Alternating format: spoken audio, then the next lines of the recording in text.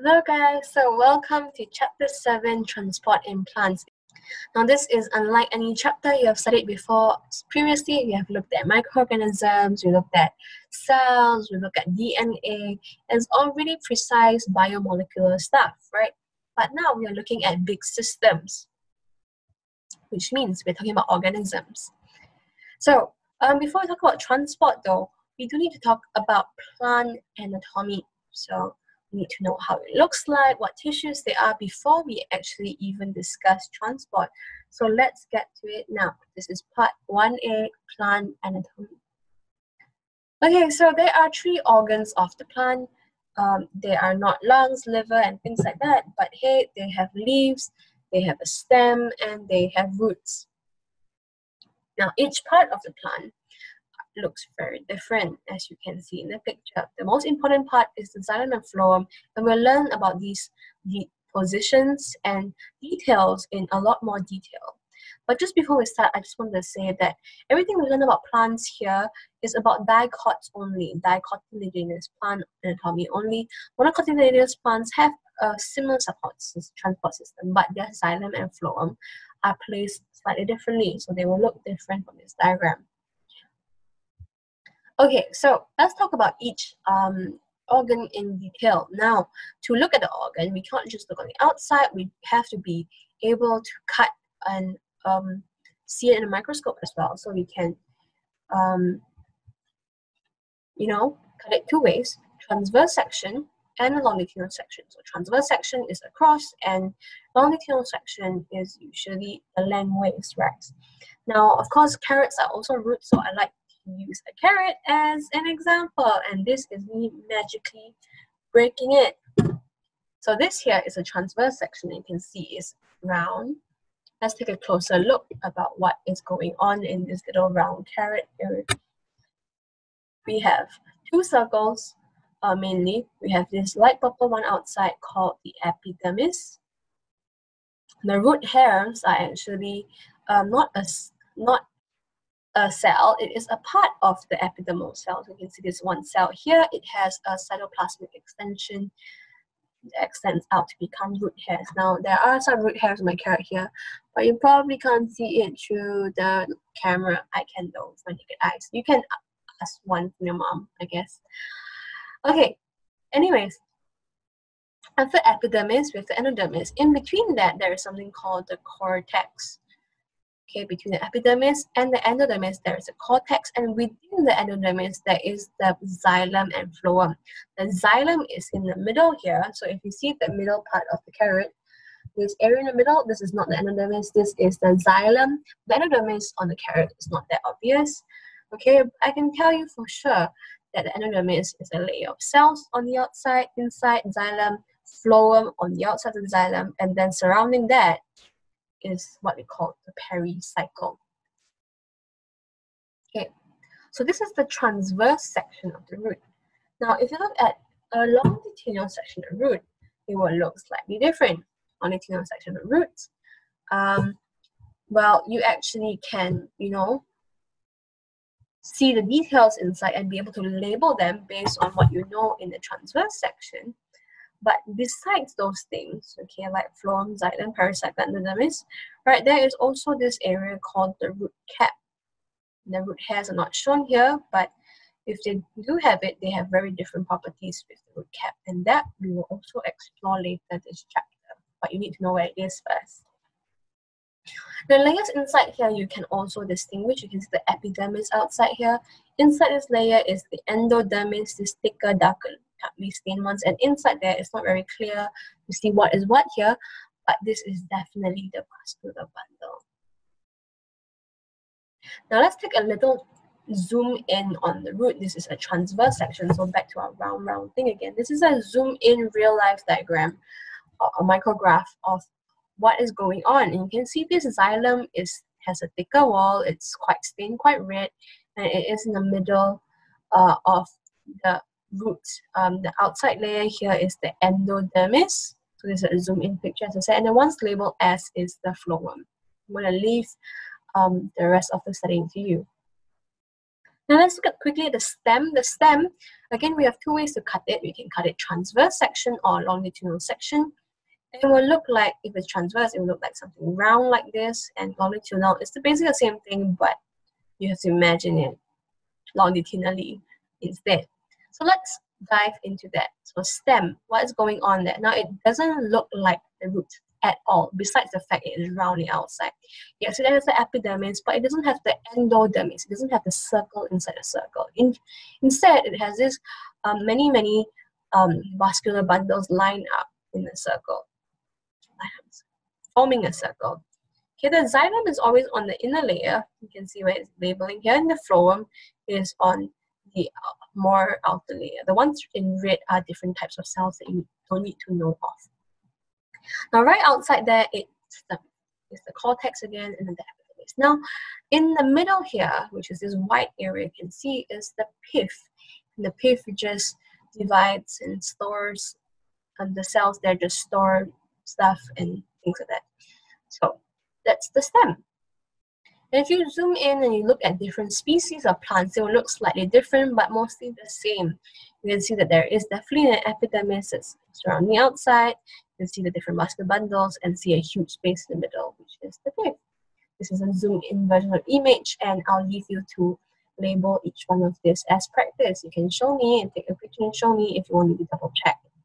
Now you take that and you would slice it longitudinally, and you can get this kind of structure.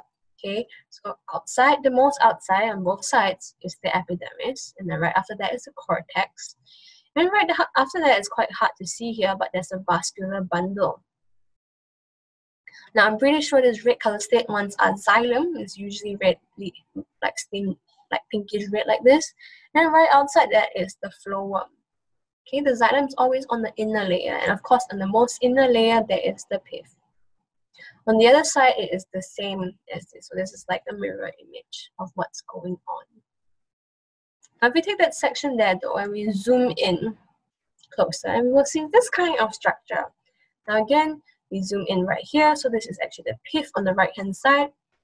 We can see the xylem has these crazy bands that are really pretty, isn't it?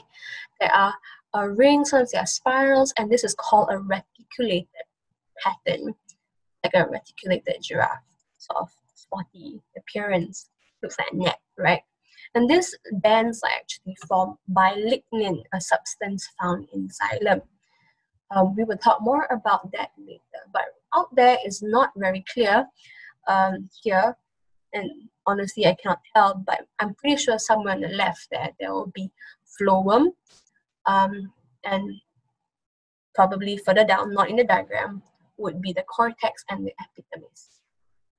So that's the longitudinal section of the stem. Sometimes they can show you pictures like this and ask you to identify where the xylem is. Now just look for the darker stained ones, especially in a non-colored black and white diagram. And the areas where have this crazy banding pattern or spotty pattern like this is probably the xylem. If it's not obvious, they won't ask you. So, okay, now we're going to our last organ, the leaf. So the leaf has this midrib that goes down to the middle, and we don't need to know the longitudinal section because that's just ridiculous now. Let's just do a transverse section. And I know you know this pretty well because we drew it in lab a few times. So here are all the words: the pellicid, the spongy, the upper, lower, the epidermis, xylem's on top. There's a cambium that's in between xylem and phloem. And this is also found in the stem actually. And then there's the phloem. There's this part of cells here called collenchyma cells, which we'll talk about a little while, just a little while more, just bear with me, no pun intended. Okay, so if you look at the leaf of different species, you will realize that they will have different, slightly different sort of patterns. This is obviously just leaf rotated wrongly, on the wrong, has to be rotated 180 degrees.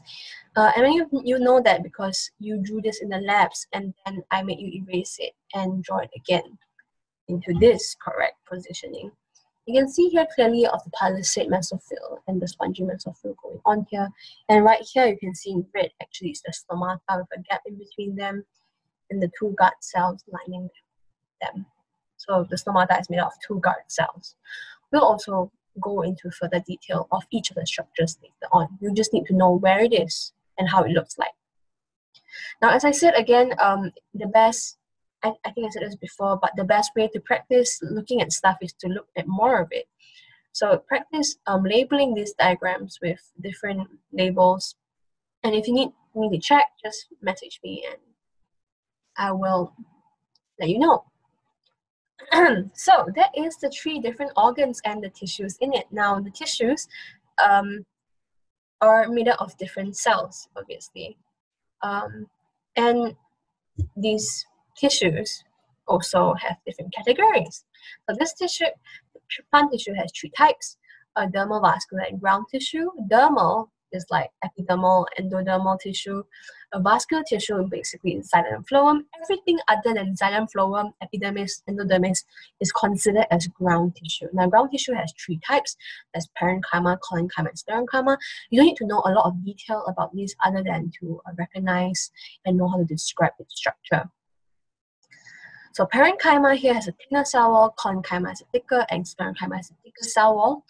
Now, that's because the functions are slightly different, right? The functions of parenchyma cell is the normal functions you know of, the photosynthesis, storage, cell division, but collenchyma and sclerenchyma have structural support as its function. That's why it needs a thicker cell wall. Now, where are these cells found? Parenchyma cells are basically all mesophyll cells. So palisade mesophyll and spongy mesophyll are types of parenchyma cell.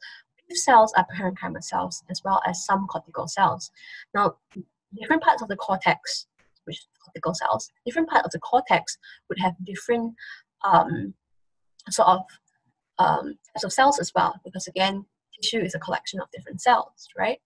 So collenchyma here could be the outer cortical cells. So the outer layers have structural support. You know, the ones that your mom make you like peel off the outside of a broccoli or peel off outside of a stem to make it softer. Those are actually collenchyma cells and fibers that you are shaving off.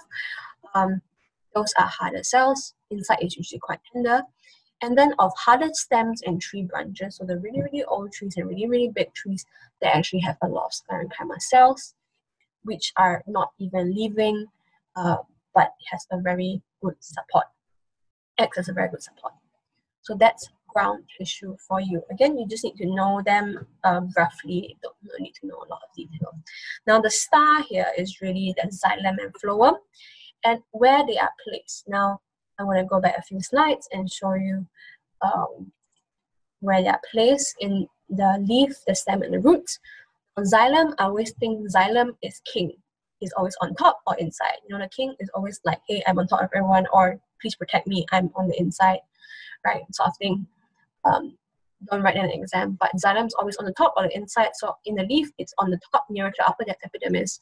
For xylem and the stem and root, they are on the inside, facing the inward layer, inner layers. So that is like the most important thing. Now let's go through the structure of xylem and phloem now. Again, tissues are made of many cells, and xylem tissue and phloem is a tissue as well. So there are different types of cell in xylem tissue, which you don't really know about, but it's found in your textbook. Xylem actually has, xylem cells actually look very different like this. Now the most major one are xylem elements or xylem vessels, which look like these thick tubes. They look like PVC pipes to me with like a sinkhole on top. But anyways, tracheids and fibers and parenchyma cells, these are not that important. But the most important is the vessel elements, which we'll learn in detail soon. Now, again, phloem is also a tissue, and they are different types. But there are sieve tube elements, joined end to end to form sieve tube. So there are many, many elements. So one element is one cell, and they form a tube together. And there's also another type of cell called companion cell. So let's look at xylem. Now, xylem tissue in general functions to, hey, number one, act as a structural support and also transport water. So they are structural, they are needed for structural support and they transport water. Okay, so this is the more detailed version of the appearance under microscope in words. Cell wall has lignin bands, as I said. in addition to cellulose. So they still have cellulose, which is permeable to water and a lot of substances actually. But in addition to that, they have lignin. Lignin, different from cellulose, is that it's waterproof. It's strong, it's hard, it makes the xylem a pipe. Okay, and but these bands can have different patterns. So as we said just now, as you saw just now as well, there are some that are spiral, there's some like rings, there's one that are reticulate, there's one spotty. Okay, there are many designs.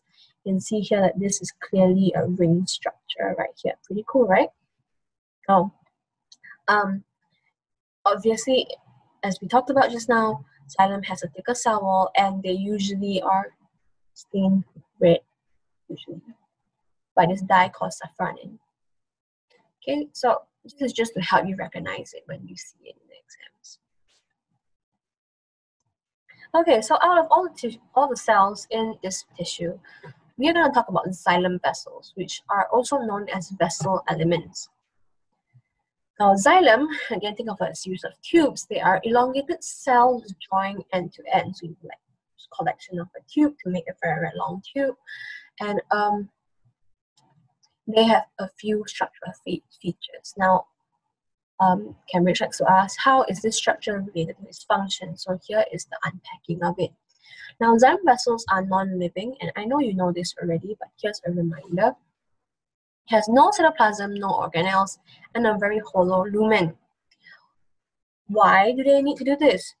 Because they transport water, right? So they need more space for greater volume of transport. And of course, if there are less things in it, as non-living, it's an empty tube.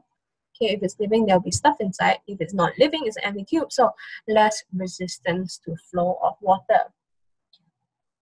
So xylem, dead material, man. They have thick cell walls. It's made of cellulose, okay, lignin later. Let's talk about cellulose first. They have extra lot of cellulose also. It is structural support and allows the adhesion of water. Remember we said that water in chapter 2 has cohesion and adhesion properties. Adhesion is it sticking to someone else, something else, right? Cohesion means it sticks to itself. So adhesion of water is mainly in cellulose, to cellulose in plants. Okay, remember. Adhesion of water to cellulose. Other than that, they have lignin, which is usually stained red, and this actually is a very hard substance that prevents inlet collapse. So when water is being transported through the xylem vessels, it's actually going through a lot of pressure and pulling because they adhere to the wall, right? So it's pulling the wall so inwards towards itself. Okay, so the lignin prevents it from collapsing. And of course, it's also waterproof. What is a pipe without waterproofing, right? There is waterproof to prevent loss of water. Of course, in addition to no cytoplasm, there are also no end walls. Okay, the end walls here, but those end walls actually break down, and that creates less resistance to the flow of water, and this creates a continuous tube that is strong. So far we've learned strong, waterproof, joined end to end. But of course, water has to come in and out and stuff like that. So other than having large lumen and large volume water, they would have pits formed from plasmodesmata. So usually a living cell has plasmodesmata already, but when the xylem is being formed, this plasmodesmata would be converted into pits. There are little holes in the xylem that has no lignin, so they allow water to go in and out. So you must have an inlet and outlet, right? So these pits perform that function. What is lateral movement of water? It means sideways movement of water instead of horizontal. As you know, the xylem is horizontal, moving upwards, okay, transporting water from the roots to the leaves of the plant. The pits would allow the water to move to different parts of the plant instead of just upwards. Now, pits also allow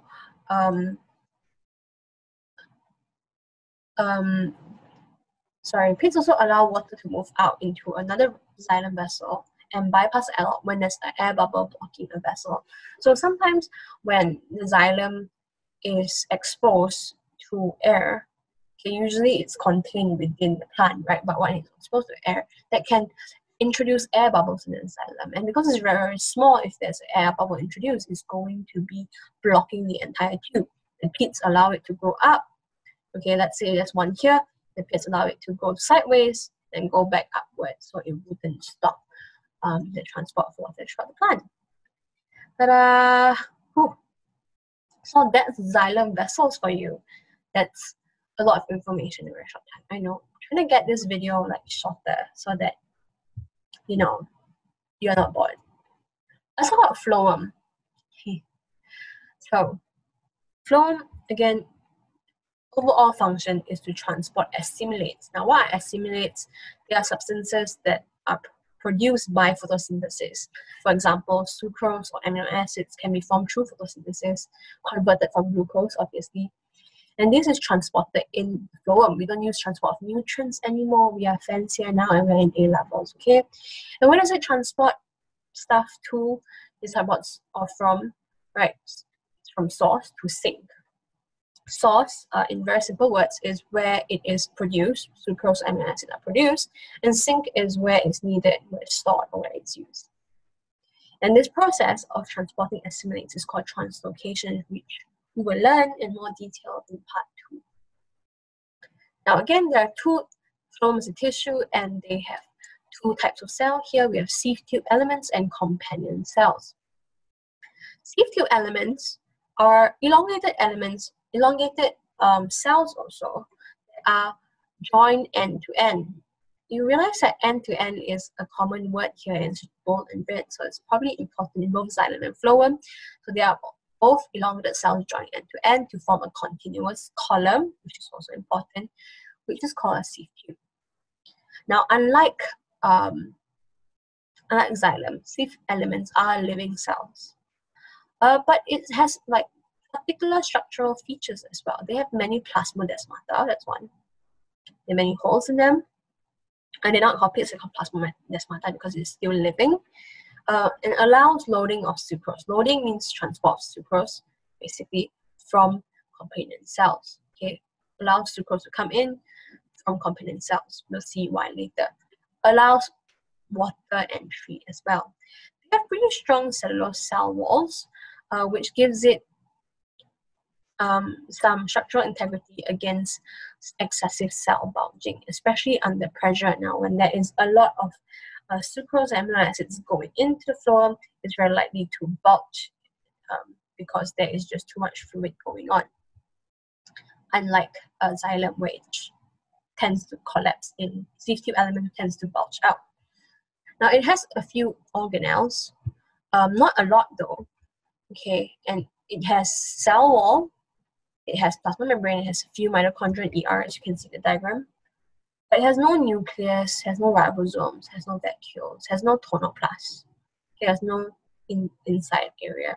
They're just like these peripheral cytoplasm. So this cytoplasm sticking to the walls right here. You can see a very big gray line. So why is this? Well, because there is just less resistance to flow. It's easier to transport things like that. And of course, it's easier to transport even more things containing those assimilates. Now, they have sieve plates. So unlike xylem doesn't have an end wall, but sieve tube elements have a sieve plate, which is a cell wall basically. It holds many sieve pores so that cytoplasms of cells are connected. So again, to reduce barrier or resistance to flow. And it also acts as a structural feature. Okay, so it is there like supporting both sides of the wall and preventing cell from bulging under pressure. Now, in addition to that, that's very interesting. Sieve pores also become plugged with a substance called callose to prevent loss of phloem sap after damage. Now, this is like blood clotting. You know, blood clotting is you get a wound and it, your body tends to stick it back and make sure your cell is you don't lose too much blood, by blood clotting. But here we have clotting mechanisms in plants. Now, sieve pores become plugged with callose so that sieve tube will not lose any more phloem sap, and the phloem sap can be transported elsewhere in different ways. So that's pretty cool. So let's look at the sieve tube element in a microscope diagram. So we saw in xylem a lot already. So this is a transverse section, and you know because the sieve plate is very obviously seen here as cellulose is stained red-ish at this plate. It's obviously this way around, so you can see downwards. You're looking downwards towards these sieve tubes right here. I don't know what that is at the side, but I definitely know that this sieve plate here definitely shows that this is a sieve tube. Again, they won't ask you anything that is not obvious. They'll only point at the obvious ones for you to identify. Okay, so that is one type of cell inside the phloem tissue. Now, the next type of cell is called companion cell, friend cell.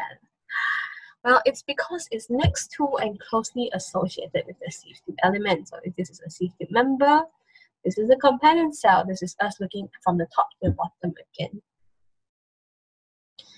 Now, it has several features here. You can see there's a lot of mitochondria going around this diagram. And the reason is it needs ATP. We'll find out more in part 2 of why it needs so much ATP. It's because translocation involves some active transport, to be honest, but we'll see this in more detail later. They have many ribosomes as well because many proteins and channel proteins are needed in order for active transport, and carrier proteins as well for active transport. Channel proteins for facilitated diffusion, carrier transport proteins for active transport. There's a lot of plasmodesmata also across cell walls between the sieve tube and companion cells. So you can expect the same for companion cells so that you can transport things through them. That's it, right? Companion cells, in a closer look, you can see here that from the nucleus, so this is a sieve tube. You can see these areas with nucleus around them, and that's because that's the companion cell. Companion cell has nucleus, whereas sieve tube doesn't have. You can see this sieve plate here, so you know that these larger ones are probably sieve tubes, and you can see these smaller cells which contain the nucleus at the side. These are the companion cells. Okay. Again, you can see that ones with nucleus called companion cells right here as well. So in conclusion, we have two types of tissues. We have the xylem and the phloem. Xylem transports water and mineral ions, actually. Phloem transports assimilates. Assimilates are essentially organic molecules. In xylem, there's no end walls between cells. They break down. Whereas phloem have sieve plates. In xylem, okay, this is an extra point here, which will be highlighted later as well.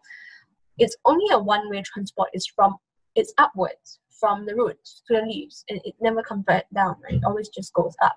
Whereas phloem can be both ways. Of course, one way in each phloem. Okay, so it's a two-way movement. It could be up, it could be down. Xylem are dead, non-living cells, whereas phloem are living cells. And together with them, there's the companion cells, which are also living cells and very necessary for the function of the phloem tissue.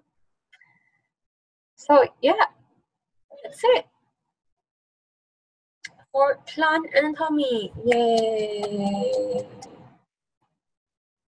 Okay, but before we end, let's give you a quick teaser to next video, which is about transport of water and stuff. Okay, so imagine a plant. Now you know all the anatomy, and if you don't, there's a quiz to test your knowledge. Right. The main substance transport is this. 1, gases. 2, products of synthesis. Are there mineral ions? There's water. Okay, and there's a lot more. These are the main substances. And in general, plants do have a slower transport than animals. Well, compared to us, right?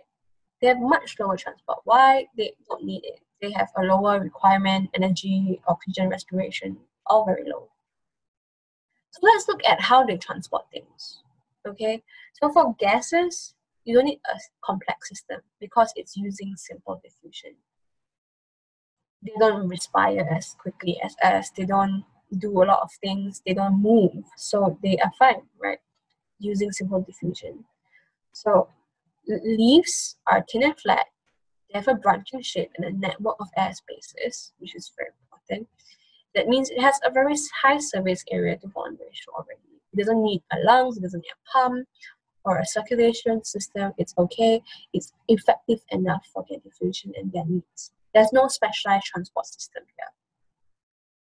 But let's guess, you need to transport systems for part 1, which is water and ions. And this is what we explore next video. From the root to the xylem to the atmosphere. So root from the soil to root to the xylem to the atmosphere, we'll see later. And of course, there is also products of synthesis that you need to transport. For example, sucrose and other assimilates from source to phloem to sink. And this will be covered in part 2. So stay tuned. Things are exciting in plants. I sort of love it. I didn't like it at first, to be honest. But I think the more I learn, the more interesting it gets. So I'll see you next video. Bye!